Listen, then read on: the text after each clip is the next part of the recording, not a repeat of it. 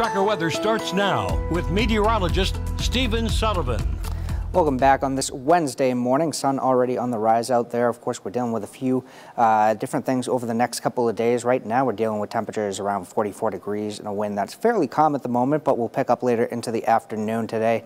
Temperatures more broadly across north central Montana, mostly in the 30s and 40s at the moment.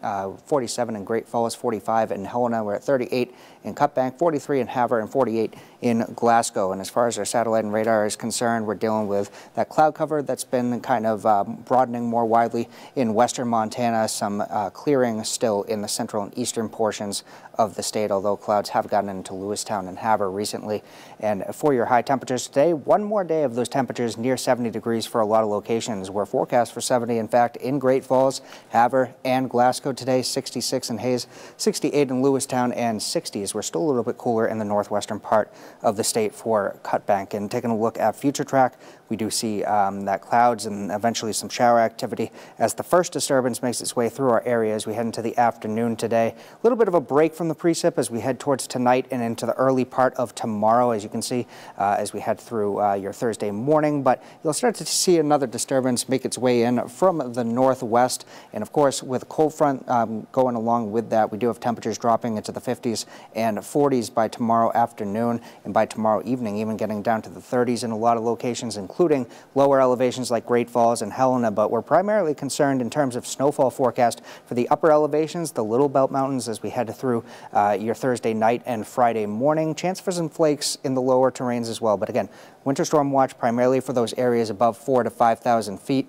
With that, that's your best chance for 6 or more inches of snow, primarily again in the Little Belt Mountains or the upper elevations just east of the Continental Divide.